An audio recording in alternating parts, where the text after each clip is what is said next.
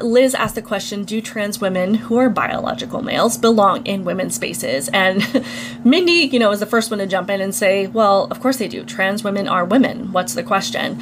And Pearl jumps in and says this. I want to come at this from the position of an athlete. Oh, Jesus. So I play semi-pro basketball, semi-pro volleyball. So when it comes to athletic spaces, I don't think that trans women should be allowed into athletic spaces because I don't think it's a fair. I think as female athletes, we work so incredibly hard for the little opportunity there is in women's sports. Would this be a barrier for you? There's no barrier. There's less opportunity in some industries. That's what a barrier is. There's less. It's not. No. It's based on the market. Okay.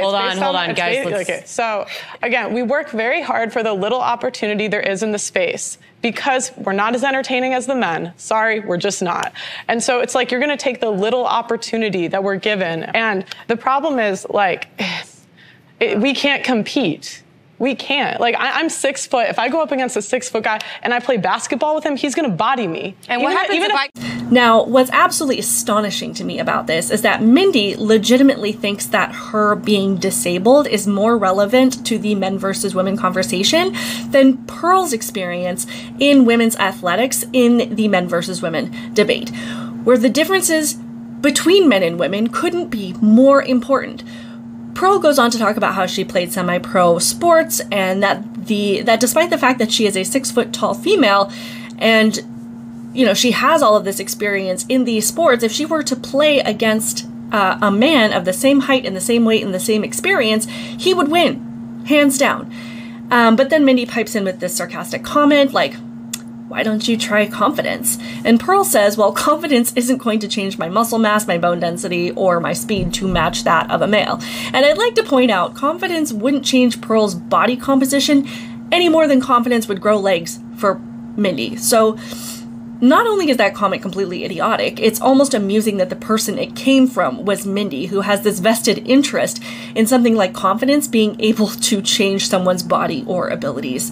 And then Sydney jumps in because Pearl's experiences are being talked down, and this happens.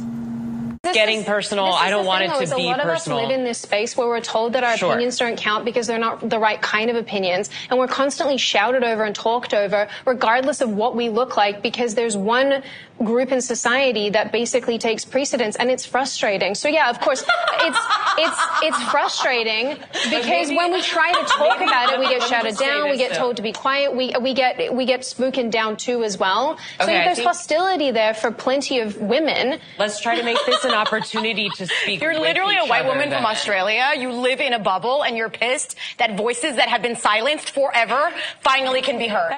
So again, where Eli was talking about how feminism is about uplifting all women and it's this action that you take, we have a woman who is expressing very real concerns about the threat of to women's sports as biological women who has to deal as biological women who do have to deal with the consequences of the policies promoted by these feminists. The second that a woman, an actual woman born as a woman, says that they disagree with that, we have this sociopathic woman going out of her way to fake laugh so loud that she drowns this other woman out because she disagrees with her. And then every one of these so-called feminists who are apparently so interested in elevating women tell her essentially to shut up, that her opinion doesn't matter, that she needs to be quiet.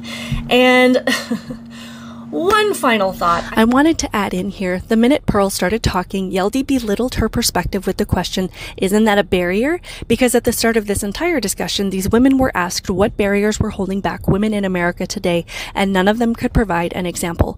Pearl said it's not a barrier because it's based on the demand in the market. Then Mindy tried to talk over Pearl by laughing and saying that's exactly what a barrier is, essentially mocking Pearl for not calling it a barrier. And then all of the feminists laughed when Pearl was explaining how this could become a barrier for women.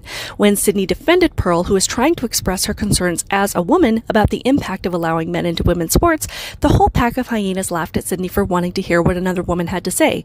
So how can you mock the fact